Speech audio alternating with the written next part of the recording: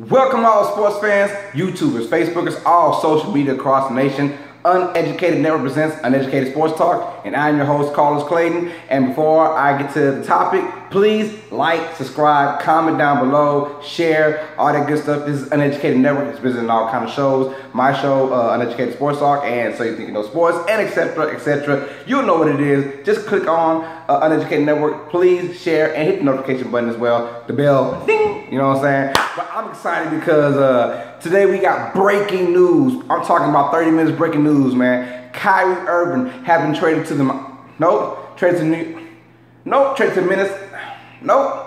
He's been traded to the Boston Celtics. That's right, I said it, I'm not lying. Kyrie Irving has been traded to the Boston Celtics for Isaiah Thomas. We got Jae Crowder. We have the center, Uneducated, and then the 2018 Brooklyn Nets first round pick. That is crazy. The biggest news of the day, the biggest news of the week, probably the biggest news of the month. It's just broke out. Kyrie Irving is being traded to the Boston Celtics. We knew something was going on. The straw that broke the camel's back. We talked about it on In the Paint with Red, our last episode on that show. If you haven't seen it, please check it out, In the Paint with Red, where we discussed about Kyrie Irving. What happened was there were two trades going down. Kyrie Irving to the Phoenix Suns, and there was the Paul George trade with Kevin Love going on. What happened was Dan Gilbert went to LeBron and said, look, we got these two trades going down. Name which one you want to go down, and we will do that, but you have to guarantee us that you will stay with Cleveland for the next couple of years, or for the next 2 years, excuse me.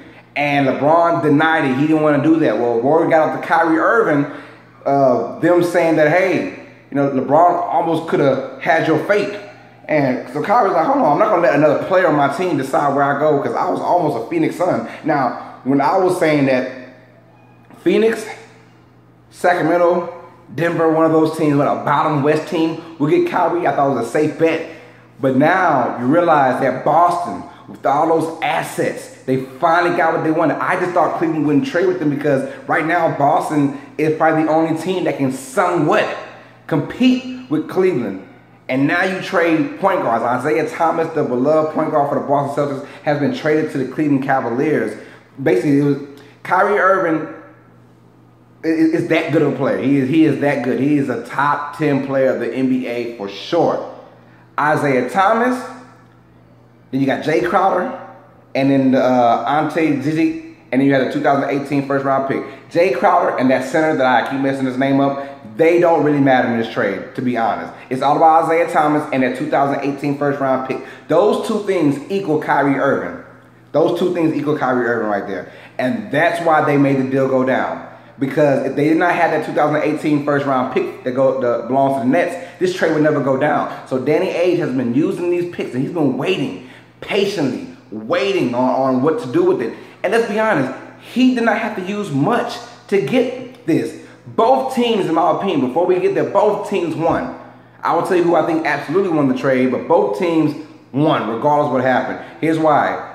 They get rid of a disgruntled player. With the Cleveland Cavaliers, you get rid of Kyrie Irving. Kyrie Irving has been saying for the longest he wants to be traded. He's very disgruntled, and they did not want to deal with that. Kyrie Irving's been traded. And if you're Cleveland, you get Jae Crowder, who's okay, but he gives you depth. What they've been missing the last couple years against the Warriors, because let's be honest, they're only playing against one, or now maybe two teams, but they want to play against the Warriors. So you add depth with Jae Crowder, and then you also get if they can use the young big man, I don't know if they're going to use him as much, but they're going to probably try to get him, and that's what they want. But then you get Isaiah Thomas, who was the main factor, who can't create for himself. At one point, and he was Mr. Fourth Quarter, Mr. Money in the Bank, if you want to call it like that. He was the guy that the Celtics went to. He was the hottest thing for about a 3-4 month period, especially going to the fourth quarter. I think he was second place in fourth quarter scoring this year. So you got a guy who's going to come out there, and he's not afraid of anything. He is the little big man, as Devontae Rowan, a.k.a. Red, would call him, the little big man in the paint. So that being said, that's what they got. They got a guy who can do things that Kyrie Irving can do, not as Kyrie's level. Isaiah Thomas is clearly a top 30 guy in the NBA, but Kyrie Irving is a top 10 guy. That's the difference right there in the heat of the moment. Both guys are kind of injury prone when we're talking Kyrie and Isaiah Thomas, but Isaiah is just so small. 5'9", he's probably 5'7" in real life, to be honest, but 5'9", and he just had hip surgery following Eastern Conference playoffs where he hurt himself the series before against the Wizards, I believe, but he just had hip surgery. So it'll be interesting to see him come in to start the season off, how he will be, because being traded, I know it's kind of a blow for him to be traded to the Cavaliers, but sooner than later he's going to realize playing with LeBron James is pretty fun. We're talking about the on the court stuff, not the off the court stuff, but on the court. And so you get that. And then if you're Boston, you get a undeniably great scorer. Now, mind you, they just picked up Jason Tatum from the Blue Devils, the 3rd overall pick, and this draft that just came. And then you got Gordon Hayward, who was not a slouch himself, who's also a top 30 player. And now you add in a Kyrie Irving, who's going to change the dynamic of this team. He's a small point guard, but he's not as small as Isaiah. And he can get to the rim whenever he wants to. He can create his own shot. He can do what he wants to do. I like the fact that you get a dynamic scorer. I think being in Cleveland held him down. This is a guy who could average 30 points per game. He only averaged 25 last year, but he could have easily averaged 30, while Isaiah Thomas averaged 29 last year with the Celtics. So Kyrie Irving comes in, you get a playmaker, you get a guy who won't necessarily make everybody better, but you can count on him for crunch time. And now you add a Gordon Hayward, who was a skillful player as well. And then Jason Tatum, who looked very well in the Summer League, and at Summer League, of course, but he seems like he might be the best overall player in this draft that just came out, which might be one of the best drafts since '03. So this Boston Celtics team is primed and ready. The Cavaliers team, we already know they are primed and ready still. Now, before I talk about who had the better deal, let's talk about who's the better team still. Yes, it is still the Cleveland Cavaliers. Not because of Isaiah, not because of the switching going on, not because they let Kyrie go. No, because they had the best player on the planet in LeBron James. While he is still there, Cleveland will always be the favorite in the East. But the gap between Boston and Cleveland is like this now. I think Kyrie Irving is that special. You put Kyrie Irving with some talent, and they have a free-flow offense in Boston as it is already. So Kyrie is going to excel in that kind of offense. They're up and down. They like to shoot the ball. Whether you was in Cleveland, one, they didn't have the right pieces before LeBron went there. They were still a scrub team. So Kyrie couldn't do anything with that team. And now you get a team coached by Brad Stevens, who was an excellent coach.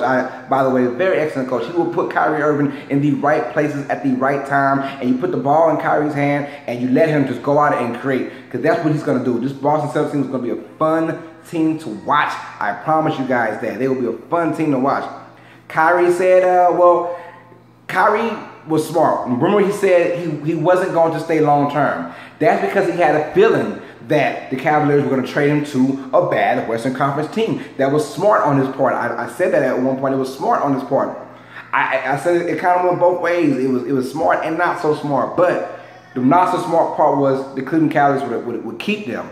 The smart part is the Cavaliers will trade him to a contender. And not only to a contender like the Spurs, but to someone in their own conference who's the only team that has a threat. Before Kyrie, they had a threat. They were a threat to beat the Boston Celtics. Now, the margin is this thin now. It could be, they're neck and neck. They're neck and neck. So I think the Cleveland Cavaliers are still the better team. Now, who got the best end of the deal? The Cleveland Cavaliers, yes, and here is why. Not only did you prepare for this year, but you prepared for next year as well. You prepared for next year as well. Yes, Kyrie Irving is a stud, but Kyrie Irving still is going to be an unrestricted free agent. Isaiah Thomas is an unrestricted free agent. But here's two options for the Cleveland Cavaliers for next year. One, if LeBron does leave, you can give all the money to Isaiah Thomas. And Isaiah Thomas will happily take that money and be the leader of the Cleveland Cavaliers. Oh, and by the way, number two, you have the Nets 2018 first round pick. Let's be honest, the Nets might not be a good team. You're looking at probably 1 through 5 draft pick. Someone for sure a lottery team. For sure a lottery team. But you're looking at the best case scenario is the Nets are 1 through 5, 1 through 3. And then you get a great pick to go along with Isaiah Thomas. Because if LeBron leaves and doesn't want to take that money, well, here we go.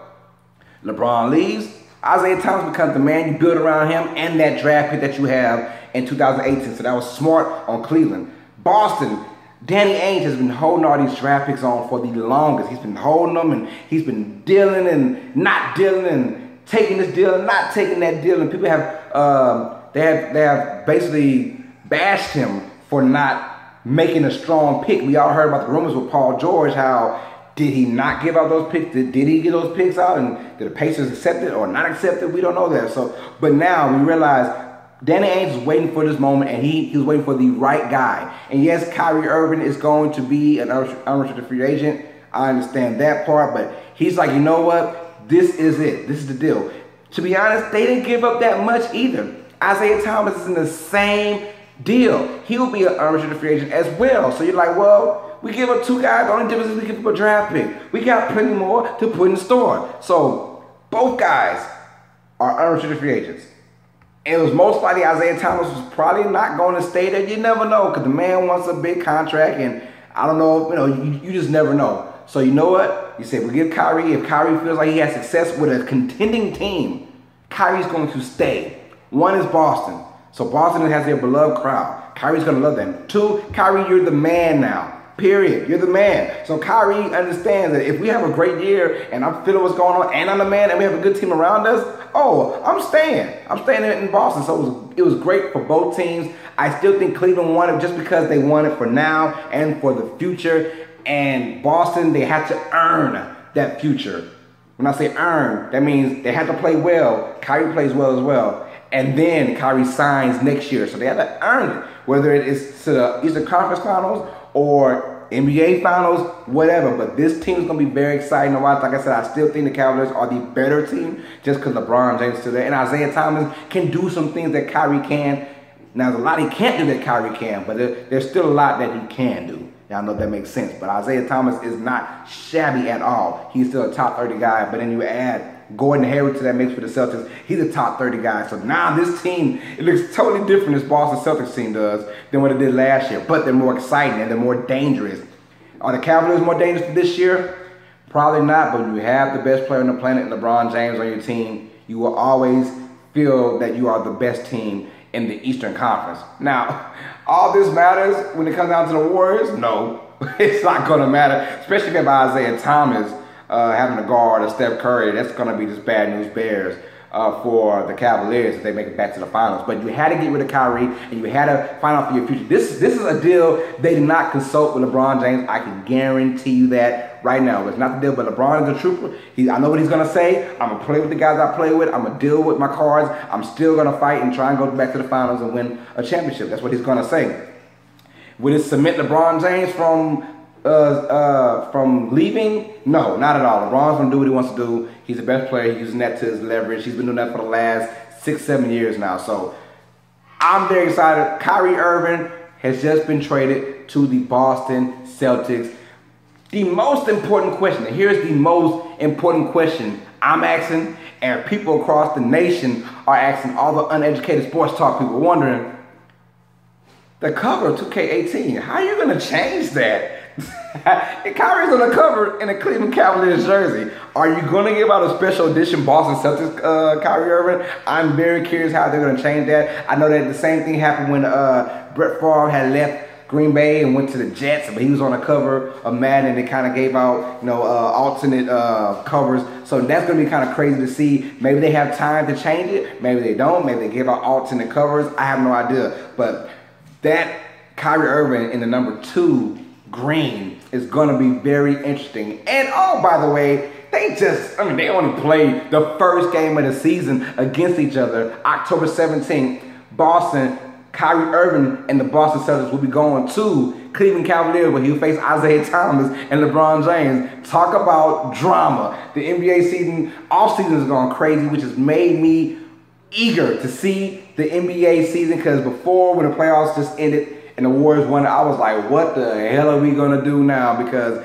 this regular season is going to be dull. No, the offseason has been dynamite. This is basically the icing on the cake. I mean, training camp is basically just a month and a half away pretty much. So we are going to find out what is going on pretty freaking soon. I am excited. I'm very excited. My name is Carlos Clayton. Check me out on Facebook. I'm from Lake Charles, Louisiana, if that helps. Check me out on Twitter at Carlos Clayton _. I repeat, at Carlos Clayton _ And this has been breaking news. Kyrie Irving has been traded to the Boston Celtics. So this is Uneducated Network, and it presents Uneducated Sports Talk. And as always, sports fans, stay smart, stay uneducated.